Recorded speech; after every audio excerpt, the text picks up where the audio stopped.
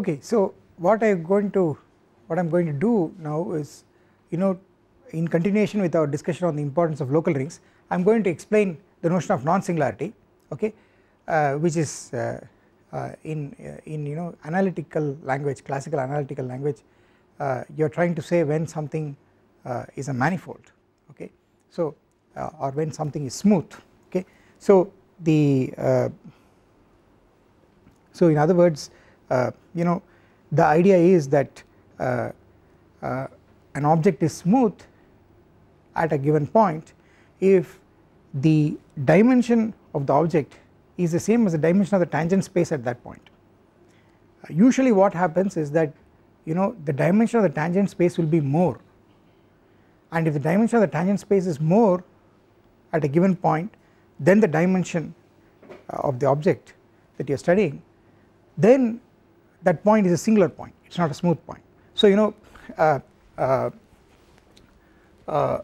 for example, its smoothness in terms of in the language of classical, or in the language of analysis. So if you take a if you take a surface and you take a point on the surface, then the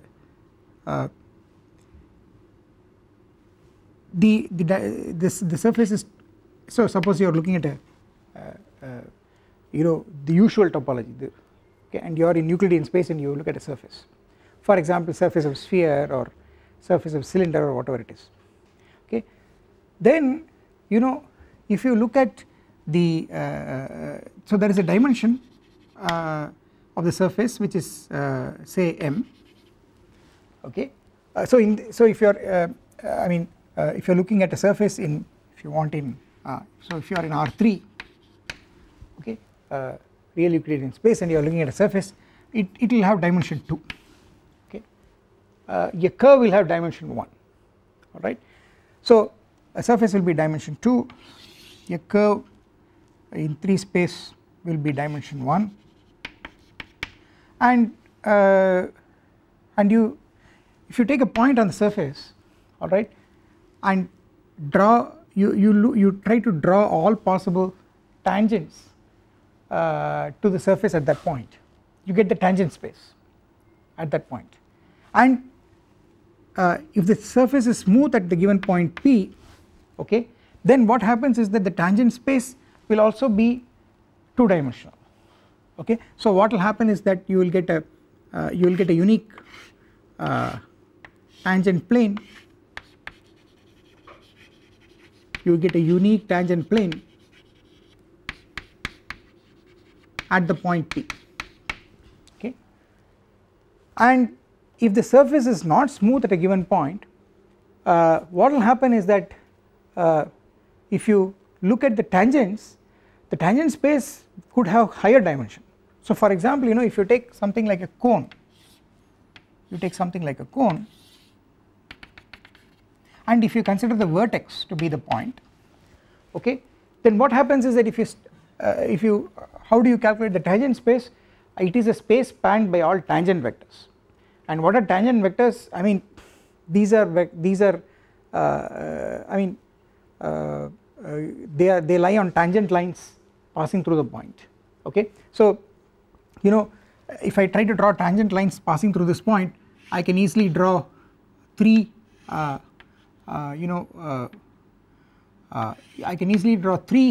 linearly independent vectors. I can draw 3 different lines which lie in the directions of 3 linearly independent vectors, okay. So if the cone is like this, right, I can draw one like this, and then I can draw one like this, and then I can draw one like this, okay. So I can easily draw 3 of them. I get 3 linearly independent vectors, and therefore if you take all such vectors, the space that they span will be R3. So tangent space here, this is the vertex of the cone, has tangent space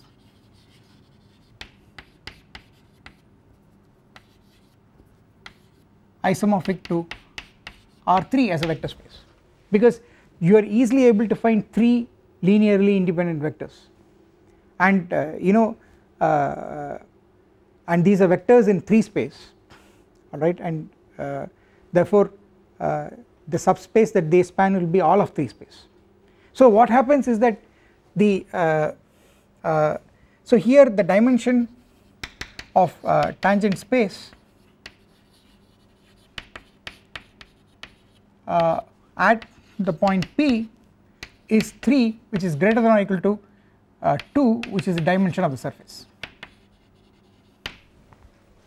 The cone is 2 dimensional, but you take that point which is the vertex of the cone, there you look at the tangent space, namely the space, the vector space spanned by all tangent vectors.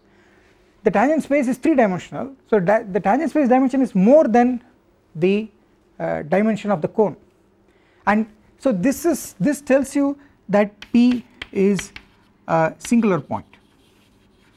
P is a singularity or singular point or a non-smooth point. Sometimes in classical, I mean in analysis, in the language of usual analysis, you also say it's a non-manifold point.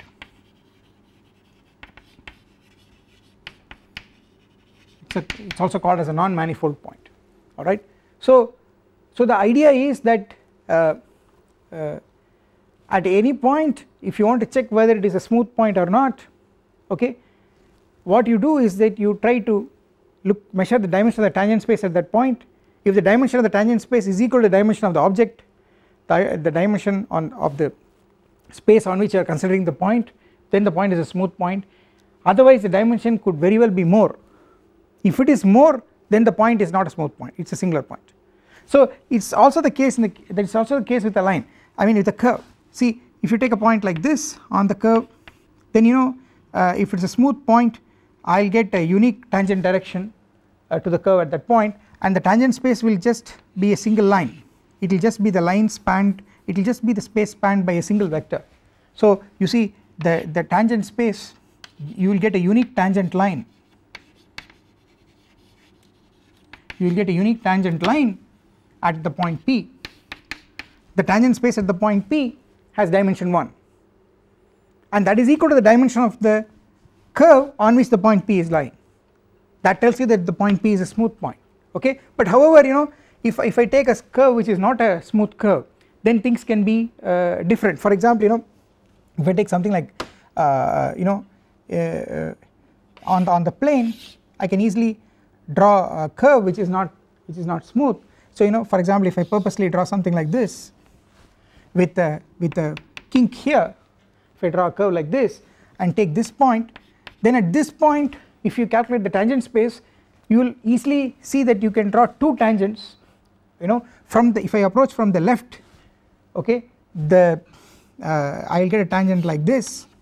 If I approach from the right, I will get a tangent like this at this point, okay, and these two are 2 linearly independent directions. Therefore the dimension of the tangent space at this point is 2, whereas the point is lying on a curve which is 1 dimensional. So the dimension of the tangent space is more than the dimension of the curve, the dimension of the object on which the point lies, and that tells you that that point is not a smooth point, okay. So here what happens, again P is a singular point as the dimension of the tangent space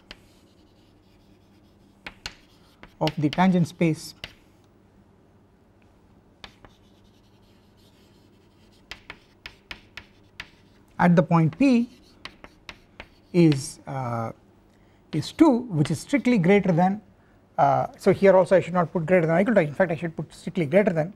3 is strictly greater than 2, and here it is 2 is strictly greater than 1, which is the dimension of the curve. This is the curve on which the point is lying.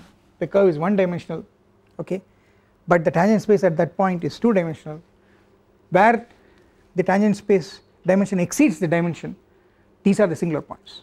Okay, so this is what happens in so I have of course looked at dimension 2, dimension 1. You can therefore say if you are looking at an n dimensional hypersurface, okay, in say some which has to be thought of in some Euclidean space of dimension greater than n, okay, then at a point how do you say the point is smooth or not? What you do is that you check the dimension of the tangent space at that point. If it is strictly greater than the dimension of the space on which the point lies, then it is not a smooth point. If it is equal, then it is a smooth point. Okay, so this is the idea from at least from calculus and geometry, usual analysis. Okay, now the analog for this in algebraic geometry is of course there, and everything is I mean this business of estimating the this business of calculating the tangent space and its dimension at the point P is done by looking at things connected with the local ring at the point. Okay, so here is a definition. So now I'm switching from some classical or analysis based situation. I'm going from there to algebraic geometry. So so I'm going to take the following thing. I'm going to define when a point of an affine variety is smooth. I mean when it is non-singular, okay, and when it is singular, right? So so here is so in algebraic geometry,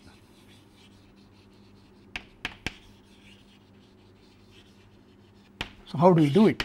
So what you do is that you take X to be an affine variety,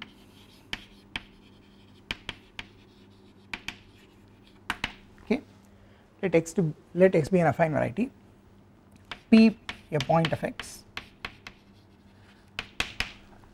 okay. How do you define that P is a smooth point or a non-singular point? Okay, so for that what you do is you do the following thing. So let X sit inside some an affine space over K. K is of course an algebraically closed field. X is an affine variety, so it is an irreducible subset, it is isomorphic to some irreducible closed subset of some affine space. So this is by definition X is isomorphic to an irreducible closed subset of affine space, okay, and then you have the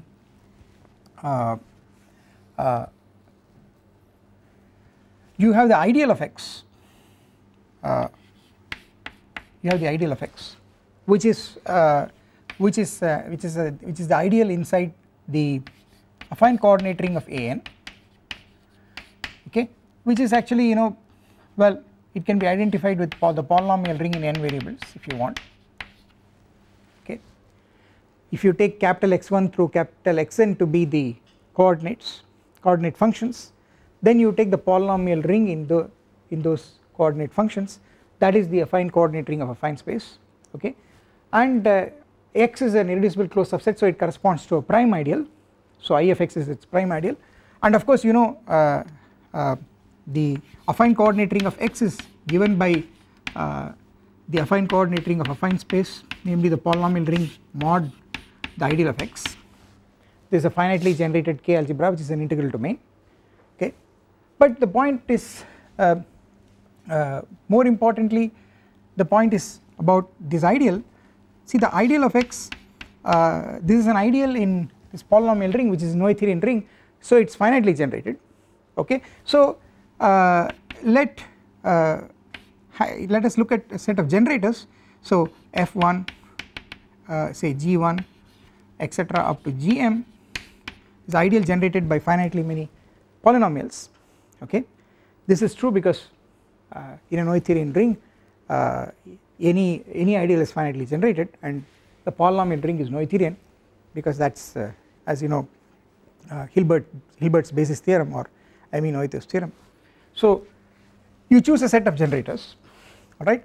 Now what you do is you do the following thing, you calculate the Jacobian of this m tuple of functions with respect to these n variables, okay. You get an m by n matrix of polynomials, a matrix with polynomial entries, and that you evaluate at the point P, okay, and then you get a numerical matrix, a matrix with the entries in the field, and calculate its rank, okay. So this is the thing that you will have to do. So you calculate rank of Jacobian of G1 Gm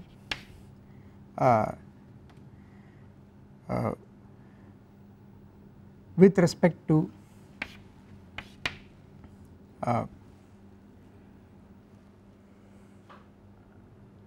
Jacobian with so it's with respect to these variables. So let me just write it like this, calculate rank of the Jacobian of all this at the point P, calculate this number, okay.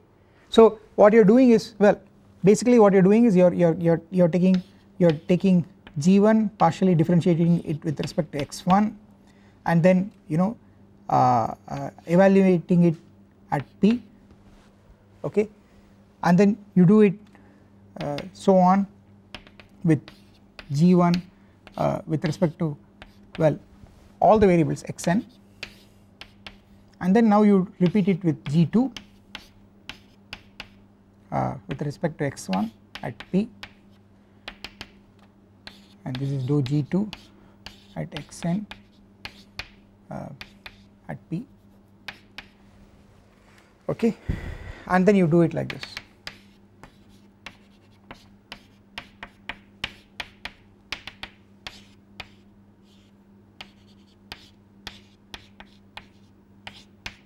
You calculate this, you have this matrix, okay. Now mind you, when I say partial derivative,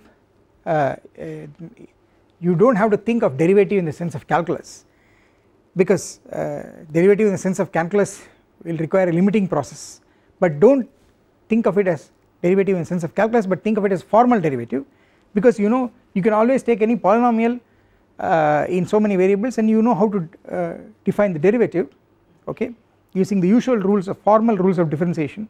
So in calculating these derivatives there is no need for you are not actually computing derivative in the calculus sense, okay, but you are directly using the formula for the derivative, which, so formulas for differentiation of polynomials can these are the same formulas that you get in calculus, but then they make sense even without calculus. You take those differentiation formulas as the definition rather than getting them by using a limiting process, okay. So you have this matrix, okay, this is a matrix, you calculate its rank, okay, and what you do is now you do the following thing. We say P is a non-singular point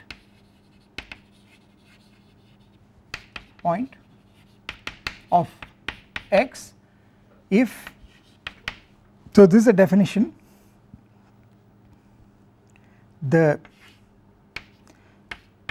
rank of the Jacobian of the generators, okay, of the ideal of X at the point P should be equal to the codimension of X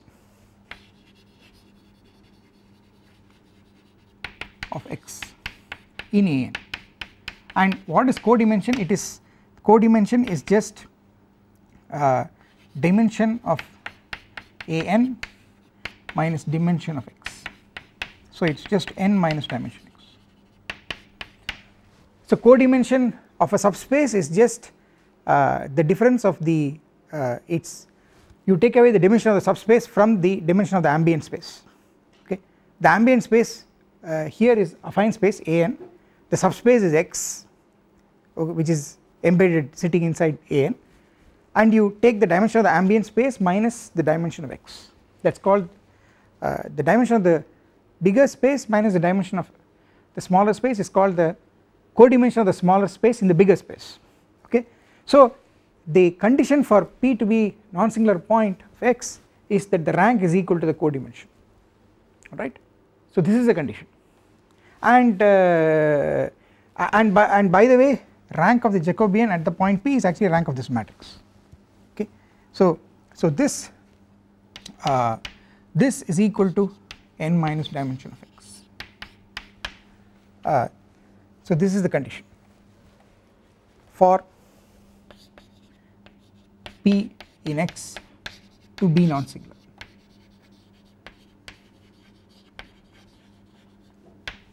or for it to be a smooth point, okay. Now the beautiful thing about varieties is that they are not always smooth, okay. They will involve singularities, but the point is that where the set of points which are singular will form a very small subset, where if you take the set of points which are not singular, that will be a huge open set, it will be a dense open set, okay. So if you want to compare a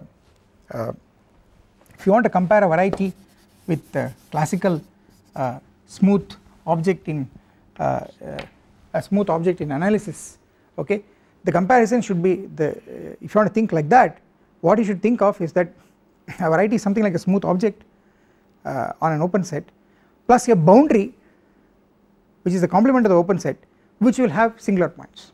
So something like a cone, okay, if you throw away the point which is the vertex of the cone, the rest of it is all smooth, okay, and that is a dense open set, and the boundary is this point which is a singular point. So a variety also looks like that, there is a big open set which is full of smooth points, okay, where it is like a smooth where it is the analog of a smooth object in analysis, okay. These are all the points where the dimension of the variety is the same as the dimension of the tangent space, okay, and that is what is actually being said in this definition, but then we'll unravel these definitions and try to literally see that this is the same as that, okay, but there is some translation that one has to do, okay, which we will do, okay. So when you think of a variety, what one needs to remember is that there is an open set, dense open set where it is smooth, okay, where it is like a manifold, a smooth object in analysis, and then the complement of the open set is a closed set, it is the boundary, and that closed set will consist of singular points, okay. Of course there could be varieties which are totally smooth, that also can happen, and such varieties which are totally smooth are called non-singular varieties, right. So now let me this definition looks a little involved, okay, but the advantage of this definition is that you can make you can do some calculations, okay. So for example, so if you want to apply it, so let me take the example of hypersurface in an, okay. What is a hypersurface? It's a codimension 1 subvariety of an, it's a codimension 1 subvariety, and we have seen this. A codimension 1 subvariety means that it's an irreducible closed subvariety of dimension 1 less, so it's dimension n minus 1, and we have seen that this will happen if and only if the ideal of the variety is generated by a single non-constant irreducible polynomial, okay. So so if I call that as x, let me call this as x is equal to hypersurface in an, so ideal of x is generated by f where or let me use G itself, G an irreducible non-constant polynomial. So we have seen this, and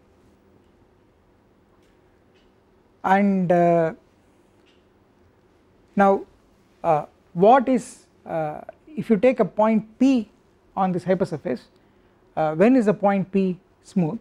So if I apply this condition, so I will have to look at rank of the Jacobian of G, which will be just at the point P,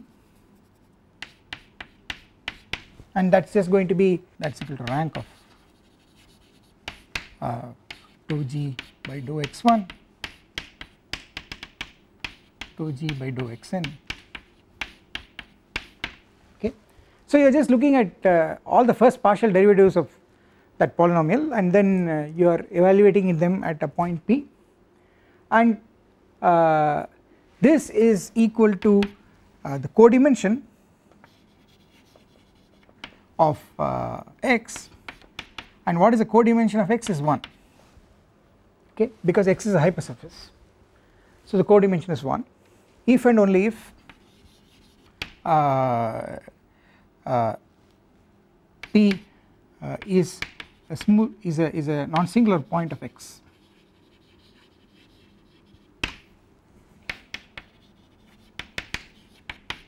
So you know, if you want the hypersurface to be non-singular, that means you want all the points on the hypersurface to be smooth non-singular points, then the condition is that all the first partial derivatives of G should not simultaneously vanish at any given point, okay, and such a polynomial is called a non-singular polynomial, okay, it is called a smooth polynomial. So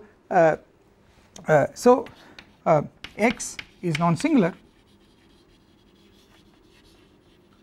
x is non-singular if so x is non-singular means x is every point at every point of x is non-singular, that is what it means, okay. So x is non-singular if and only if the rank of this is always 1, okay, and that means that given any point at least one of the partial derivatives should not vanish, okay, at least one of the partial derivatives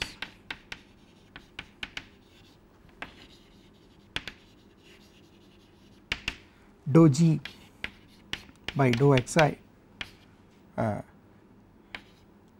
never vanishes, does not vanish.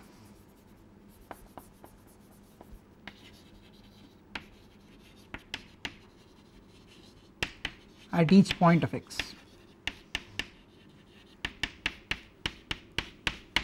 okay.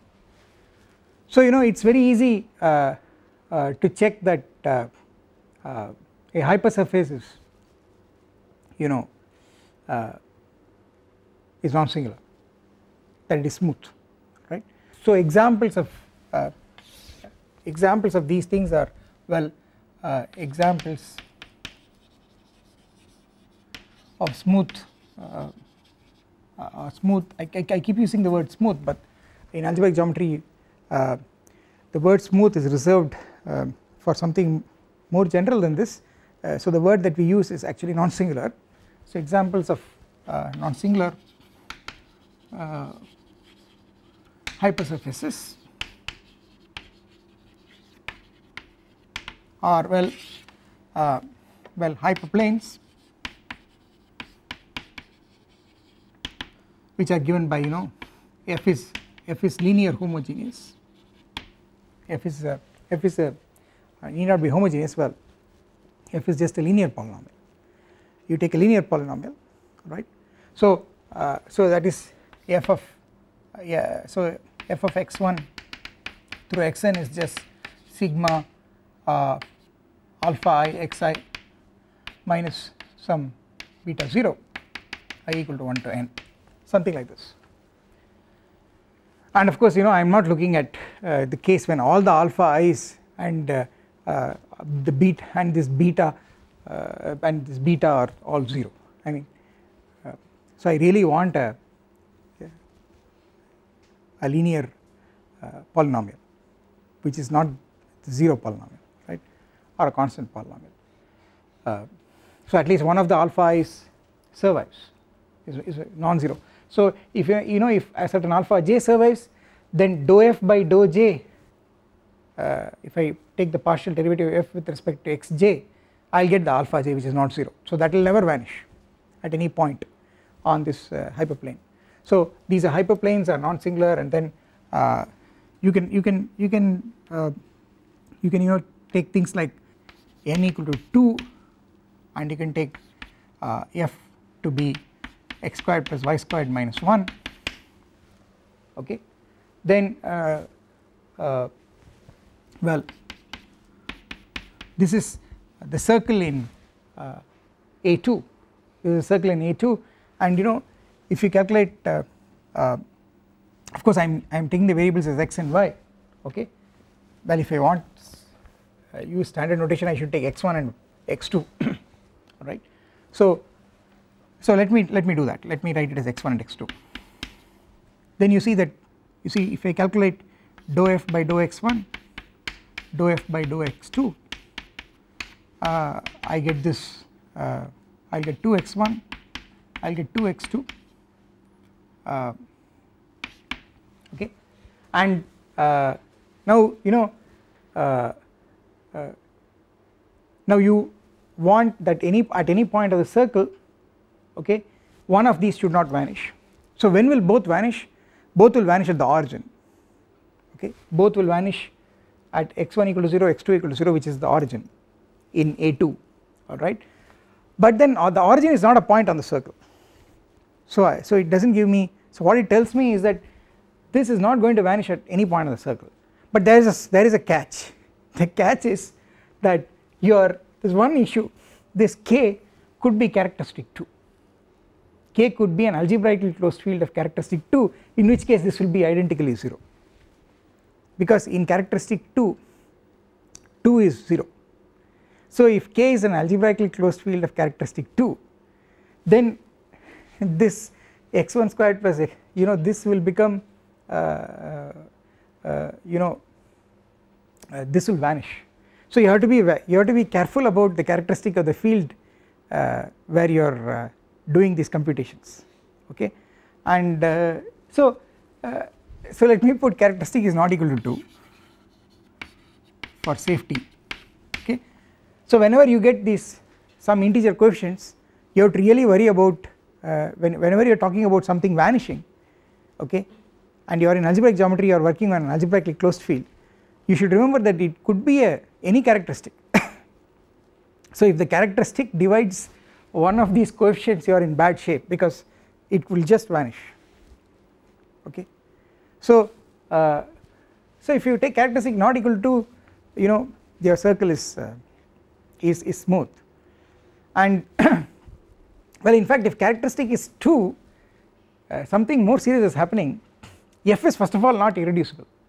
If you are in characteristic 2, this is the same as x1 plus x2 plus 1 the whole square, because in characteristic P, a plus b whole power p is a power p plus b power p, okay. So x1 plus x2 and minus 1 is the same as plus 1 in characteristic 2. So this is actually, f becomes square of a linear polynomial in characteristic 2, it becomes x1 plus x2 plus 1 the whole square, okay, and so it is not even irreducible, alright. So you have to worry about characteristic, alright. Of course if you are working over complex numbers, one does not worry about these issues, but then whatever algebraic geometry we are discussing about is over an algebraically closed field, and you can have algebraically closed fields of any characteristic, right. So this is not equal to 0 for any p in the 0 set of f, which is a circle in A2, and well now you can you can start this is with one equation you can start looking at objects given by several equations, okay, and start checking which are the points that are smooth points, and whether the smooth points, that is the non-singular points, are all the points, or you get some points which are singular, some points which are non-singular. So that way this definition is useful for computation, alright. But you know, the problem with this definition is that there are two problems with this definition. So the first problem is I only defined non-singularity for a point of an affine variety, okay. I have not defined non-singularity at a point for any variety, because any variety in general could be non-affine, okay, it could be quasi-affine, it could be projective, it could be quasi-projective. So well but anyway I can get over this problem by saying that, well, I know that any variety is covered by finitely many open sets which are isomorphic to affine varieties. Therefore you give me a point on any variety, I can find an open set surrounding that point which is isomorphic to an affine variety. So that point is now lying on this open set which is an affine variety, and then I can say it is non-singular or not based on this definition, alright. So I can get over this problem of extending this definition of non-singularity to any variety, just because of the fact that any variety admits a finite cover by open sets which are isomorphic to affine varieties. That's an issue that's easily resolved. But there's something more serious. The more serious thing is this numerical business here. You see, there is a lot of ambiguity here. You see, the same affine variety could be embedded in different affine spaces, okay. I could embed this same affine variety in AN, I could also embed it in some AM. If I embed it in a different AM, then the ideal will change, okay. So this ideal depends on the embedding. See, this ideal of X is the ideal in the affine coordinate ring, and that affine coordinate ring it is an ideal of the affine coordinate ring, it is an ideal of the affine coordinate ring of the affine space in which X is embedded. But if I change this affine space where X is embedded, then I am changing this ring, therefore this ideal also changes. This ideal is not an invariant. See, what is an invariant? This is the only thing that is an invariant. For an affine variety, the affine coordinate ring is an invariant, okay. Whether I embed X as an irreducible closed subvariety of AN or AM, any affine space, if I calculate this, if I calculate the affine coordinate ring of X, then you know that is an invariant, because that is also equal to OX, the ring, you know, the regular functions on X, but the ideal can change, okay. So that is the ambiguity of the embedding. If we change the embedding, the ideal will change, alright. That is the first ambiguity. What is the second ambiguity? Second ambiguity is here, when I write the ideal, I write a set of generators for the ideal. The same ideal can have different sets of generators. The sets of generators are by no means unique, okay. So if I change these generators, then this this Jacobian matrix itself will change. Instead of, well, even the number of generators I don't know. G1 through Gm may be one set of generators. I may find these are M generators, I may find some different number of generators, and they may be all completely different polynomials, and again I do this computation. What is a guarantee that my definition is consistent, okay. For the same ideal, if I keep the same embedding and therefore my ideal is fixed, if I take a different set of generators, what is the guarantee that if I compute this I will still get the same rank? So, well, thanks to God that is the case, okay. And the point is, why does that happen? The one way to see it is using the language of local rings, okay. So this is where the power of local rings comes in to tell you that this definition is independent of the embedding, it is independent of the generators for the ideal that you choose. You will this definition is absolutely correct, it is not going to fail you, it is not going to become inconsistent. Okay, so it is to that end that I am going to state something now. So here is a this is a fact which was discovered and proved by Oskar Zariski, who can very well be called the father of, or even the grandfather of algebraic geometry, for the grand man of algebraic geometry. He was a person who initially wrote papers in the Italian style, where the papers were the proofs were based more on geometric ideas, and there was no proper rigor. But then, being a commutative algebraist and field theorist, he developed the necessary commutative algebra and field theory to translate all that into the modern language, and then he was able to rewrite everything gradually and show that everything is can be made rigorous using commutative algebra. So so this is so here is a theorem. So here is a theorem. Let X be a variety.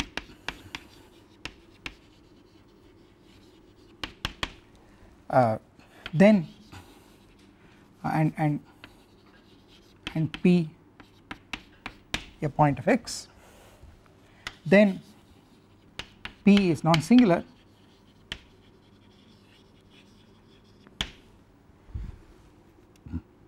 if and only if dimension over K of MP mod MP squared is equal to dimension of X.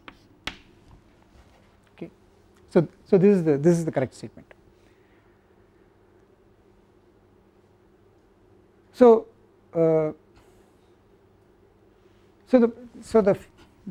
what I want to tell you about this is, you see, you have the local ring OXP. Okay, this is the local ring of X at the point P. Okay, and it's a local ring, so it has a unique maximal ideal, and that maximal ideal is given by this MP. Okay, so this is with unique maximal ideal MP, right? And now what you must understand is the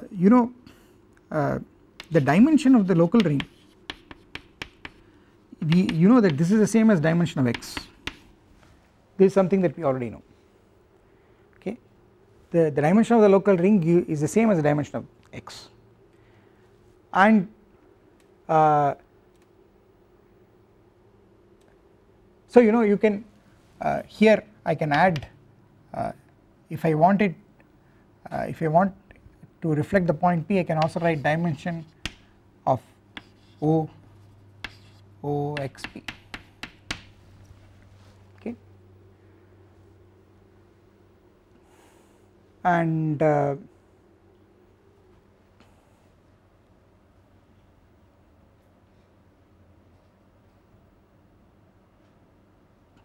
so if I remove the, if I don't look at the central one term, then I have a condition which seems to have only to do with the local ring.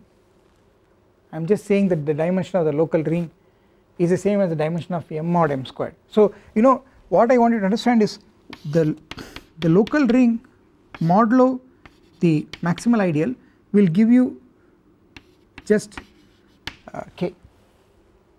Okay, and what you must understand is that if you look at MP squared, okay, this is the square of the ideal MP. So this is just consisting of elements of the form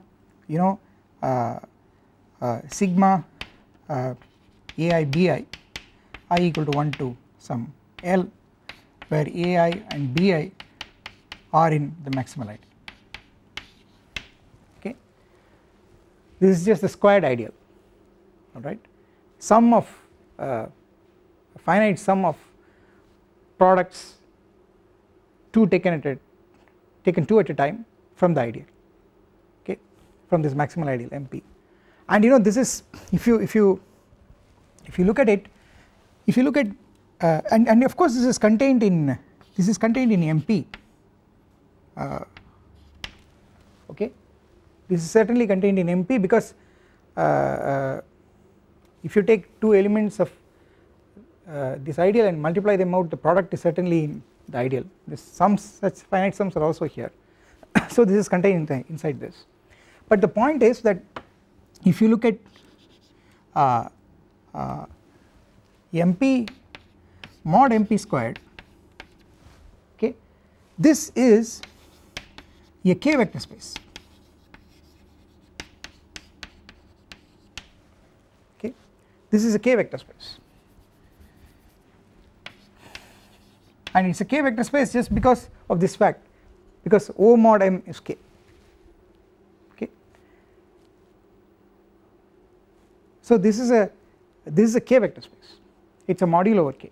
Well, in fact, you see, you take OXP modulo MP, you can define a scalar multiplication like this.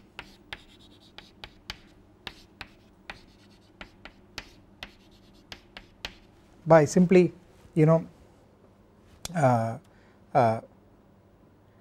f so f bar comma g bar going to f bar g bar, I think this should give you an obvious map which will make MP mod MP squared a module over OXP mod MP, but OXP mod MP is just k, therefore MP mod MP squared is a module over k, so it is a vector space, okay. So you can, you can check that this is this map is well defined, where this f bar is where f is an element of the local ring, so it is a germ of a regular function at the point P, and f bar is its image. Actually f bar is just that regular function evaluated at the point P, okay, it is just evaluation, and here you're taking g bar, g bar is just the image of a g. G is just a regular function in a neighbourhood of P, germ of a regular function in neighbourhood of P, which vanishes at the point P. So G is in MP, and its image in the quotient MP mod MP squared is G bar. So you are reading G up to going mod MP squared is just reading only the linear term. When you go mod M, you are evaluating at the point. See, these are all actions that are going on at the with the elements here in the local ring. What are the elements in the local ring? The elements in the local ring are regular functions, germs of regular functions. How do you get this quotient isomorphic to k? What you do is give me a regular function at that point, you evaluate it at that point. You give me a germ of a regular function here, you evaluate it at that point. That will give you a map from this to k.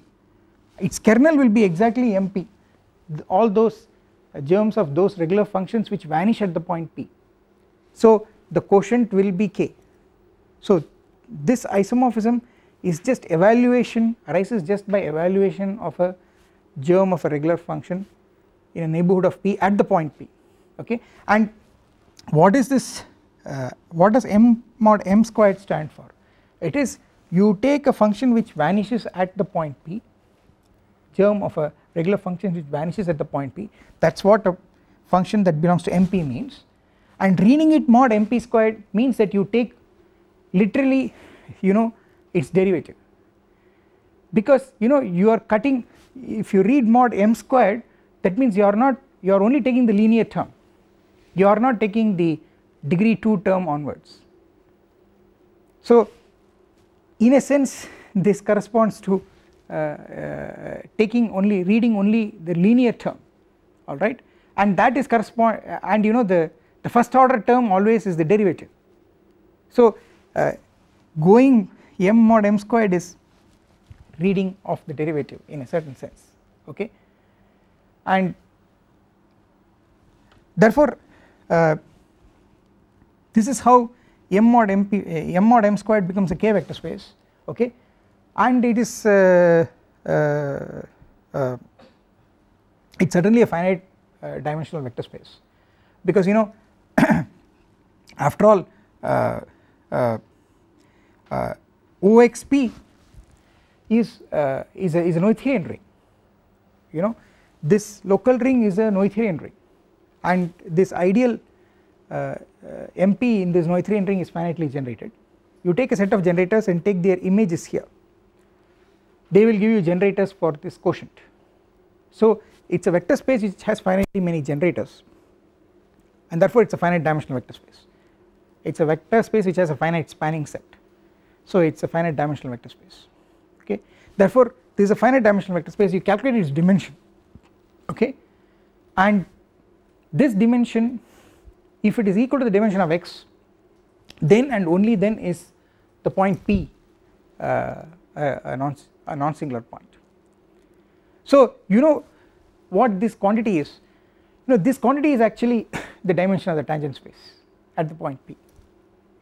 This quantity, dimension of M mod M squared over K, actually measures the dimension of the tangent space to the variety x at the point P, and what normally will happen is that this will be more than this,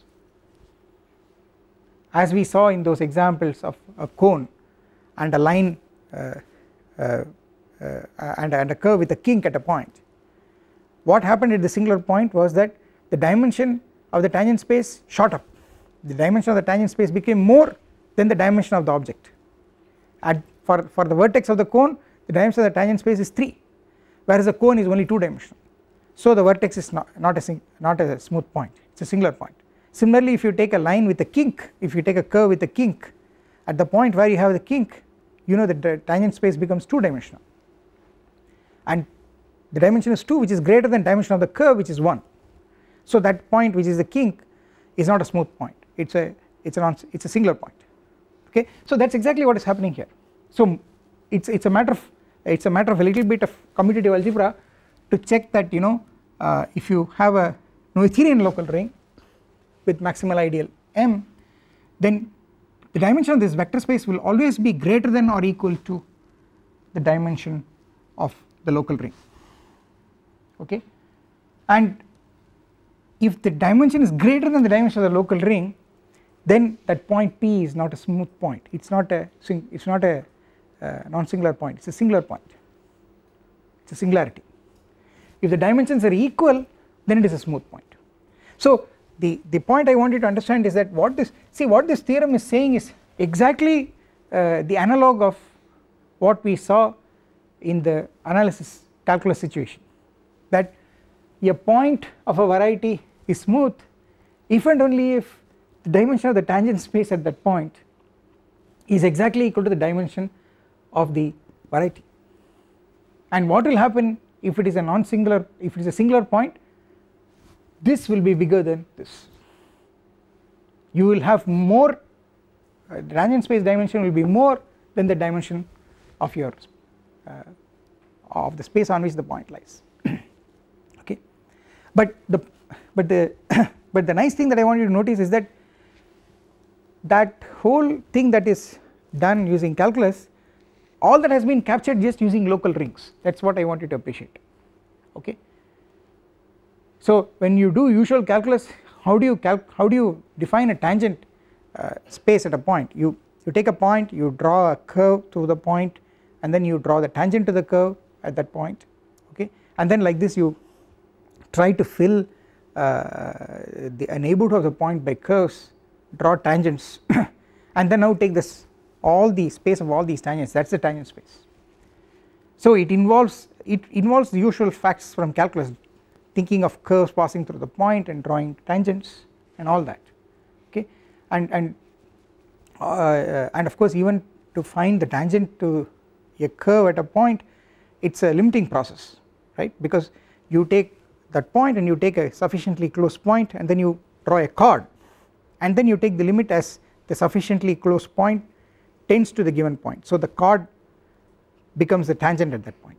So in the usual calculus, even the process of getting hold of a tangent is a limiting process, and then you, in this way, you build the tangent space, you check out what the tangent space is, you calculate its dimension, and then you check whether the tangent space dimension is more or whether it is equal to the dimension of the object, and then that is how you get smoothness or not, and it involves a lot of calculus. But you see, in algebraic geometry all that limit process is not there, but still you are able to capture the smoothness, the non-singularity.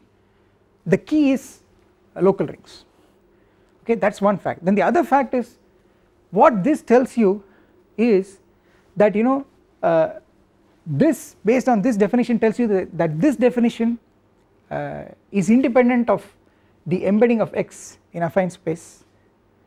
If x is an affine variety, then a point of x is smooth, okay, that is a condition which is intrinsic to the point, because that condition only depends on the local ring at that point, and the local ring at a given point is invariant, it will not change. If you, no matter how you embed your variety, the local ring is an invariant, and therefore this theorem tells you that the non-singularity that you have defined here actually really does not depend on this embedding or this ideal, I mean this embedding which dictates this ideal, and then the ambiguity of what generators you have chosen for this ideal, okay. So it is a very intrinsic statement, okay, and that tells you that you do not have to worry about this definition, but it is useful to make calculations and to check that a given you know variety defined by a bunch of equations is smooth or not at a point. So in that way this definition is useful, but that theorem tells you that you are not going to go wrong if you use this, okay. So I will give you a proof of this in my next lecture, okay. So I will stop here.